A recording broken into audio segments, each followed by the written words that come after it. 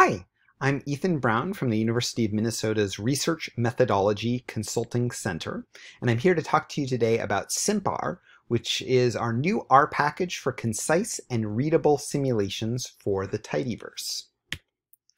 So, we're currently available on GitHub and working on our CRAN release. You can get it at install_github statusfactions/simpr. So we created this package because we believe that simulation is a powerful and essential feature in R. However, writing simulation code often requires custom functions and nested loops, which can be difficult for all ranges of R users. The simpr package streamlines the simulation workflow using a tidyverse approach. And simpr is especially helpful for systematically varying simulation parameters, which we often do, for instance, in a power analysis. So let's look at simulating power of a t-test in base R.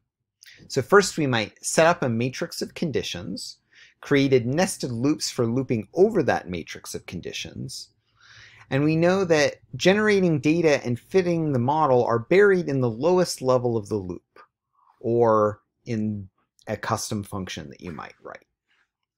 So here in the example code below, I generate a matrix of conditions using expand grid for both sample size and a difference in means, and have 500 repetitions. I split that data frame into a list of one-row data frames that I can easily loop over, and then I can loop over it using lapply or similar functions in base R.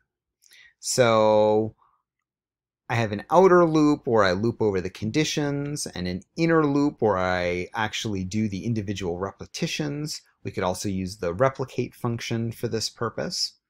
And then finally we get to the meat, which is the data generating mechanism. So first we generate a data frame that has a control condition where we call on condition $n to get the sample size.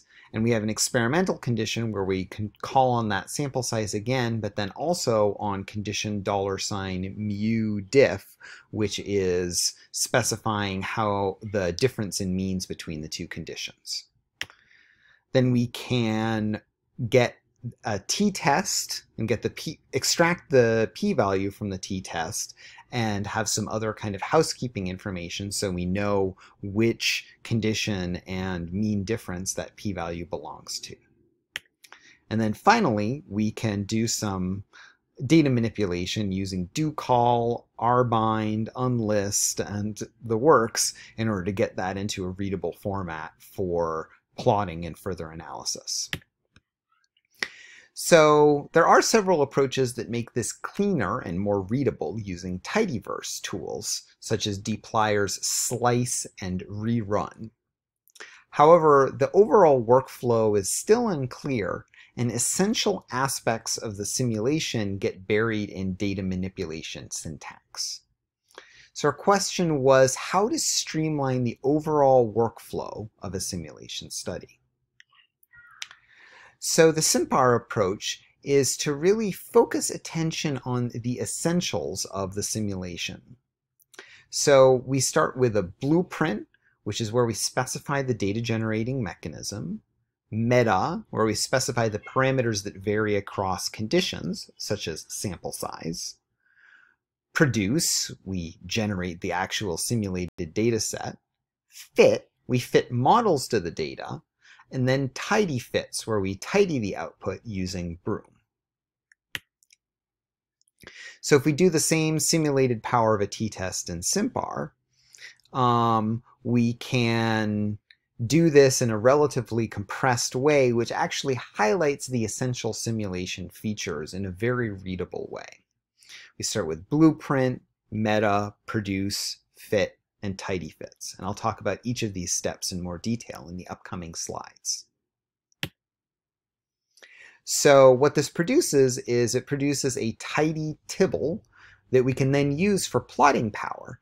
So if you look at the first row of the tibble, you'll see that we have, for the first repetition, rep equals 1, where the difference in means is 0 and n equals 25, we've got a t-statistic of 1.33 and a p-value of 0.191.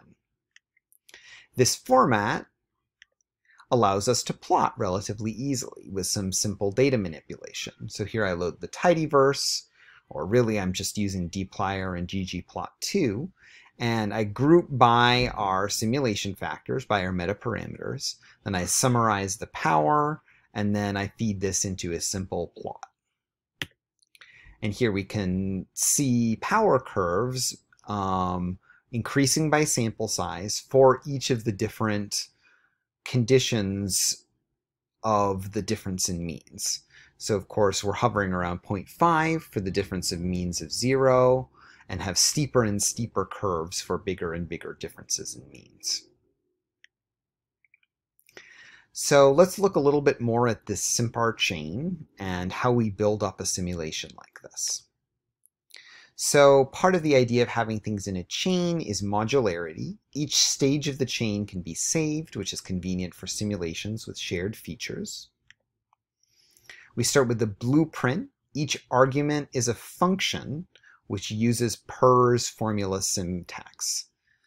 And we can refer to previous arguments, to previous named arguments, and we can also refer to metaparameters.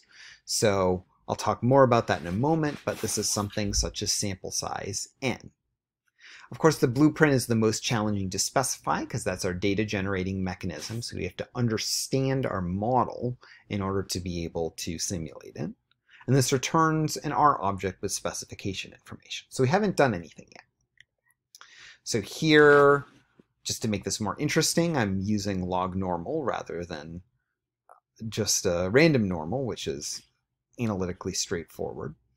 So in the blueprint, I have a tilde, which I'm using the per formula function syntax. And instead of having to refer to anything else, I can just say n for RL norm n for the sample size. And I'll define that later. And then for the experimental variable, I have n, and then I also have mu underscore diff. So note that these two variables, n and mu diff, are never defined. These are metaparameters that we'll define using meta. So meta allows us to specify these metaparameters, or any simulation factors that will be systematically varied. So by default, all possible combinations of metaparameters will be generated. Typical metaparameters for power analysis are sample size and effect size, but there's no limitation in simpr to those particular ones. Metaparameters can be lists, for instance, of alternative correlation matrices or functions. The way that we can specify in meta is actually quite flexible, and there's lots of examples in the package documentation. But for this example, we set n to go from 25 to 200, and udiff to go from 0 to 1 by 0.2. This is similar to how we specified it in base R, but now simpr knows that these are metaparameters and treats them without us having to explicitly doing that looping over a condition matrix. Produce actually generates the simulated data based on the specification. So it just takes one argument, reps, which is the number of replications per condition. And so the result is a tibble with one row per data set. The data sets are included as a list column. So in this example, it's relatively simple to specify. We produce 500 repetitions per condition. And now we get a tibble where each row is one data set. So we have repetition number 1 where n equals 25 and the difference in means is 0. And so that's a tibble with 25 rows. And scrolling further down, we can see tibbles with more rows because the sample size is increased. And this has many rows because we actually have 500 conditions, 500 repetitions per combination of n and mu diff. So after that, we can actually fit the model. or apply any other arbitrary R function to each generated data set. And we refer to that generated data set using pers dot syntax, which we can see in the example. So we can fit multiple models to the same data. And so what this does is it adds list columns for each model. So again, we use the per formula function syntax. So t underscore test equals tilde t.test. And then we refer to the columns from the current data set using $. But we could also, for some functions, that we would just use data equals dot, for instance, for lm. So this just adds another column onto our data set. So that last column there is t underscore test, and everything else is the same as the results of the produce function. And then finally, we use tidyfits to tidy the model outputs using broom. And this works for many R models and creates a tibble with one row per model that we can easily use for further analysis and visualization. And we can use apply fits to apply any arbitrary function to the model objects if tidy is not exactly what we want for our particular case, or it doesn't support the model that we're using. And then we just invoke that function. And again, that gets us to the same tidy data set that I showed earlier in the presentation. So let's talk about a slightly more advanced example. How does the number of categories in an ordinal variable affect power for the Pearson correlation and the chi-square test? So now I'll use the function in Blueprint where we can refer to previous variables. So I generate x1 as a random normal, x2 as a random normal that's x1 plus another random normal. So I'm basically creating two correlated variables. There's other ways I could do this, but I want to show off the fact that I can refer to x1 within the specification of x2. And then I cut x1 and x2, create ordinalizations of them, where I break them up into B breaks, and I define B later.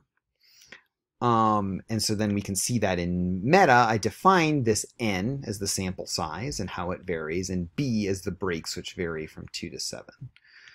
Then simply enough, I produce 500 repetitions again. I fit both chi-square tests and Pearson correlations to these using the same syntax. And then I tidy. And now I have 2 rows per unique data set because I have one. The first and second row are the same, but the first row shows the chi-square p-value and the second row shows the Pearson correlation p-value. But simpr takes care of all of this behind the scenes for us. We can plot using the same strategies we were using before, and we can see, not surprisingly, that the chi-square test, it remains about the same in power, for the number of breaks, whereas the more breaks we have, the more powerful the Pearson correlation test is. So where do we go with simpr now? There are domain-specific simulation packages that can be used, but they can actually be used within simpr. They're not really competitors to simpr, because simpr is really about the workflow. Some other promising simulation workflow packages are out there, such as the simulator and declare design. These are much faster computationally, have more support for specification, but they do have a bigger learning curve, and they do have a less streamlined workflow. You're still generally finding ways of plugging in certain custom functions into these frameworks created by these packages. So that leads us to the limitations of simpr. It's computationally slow and inefficient. The simulations must be in memory. And we could really use some templates for specifying common data generating mechanisms, which both simulator and declare design have.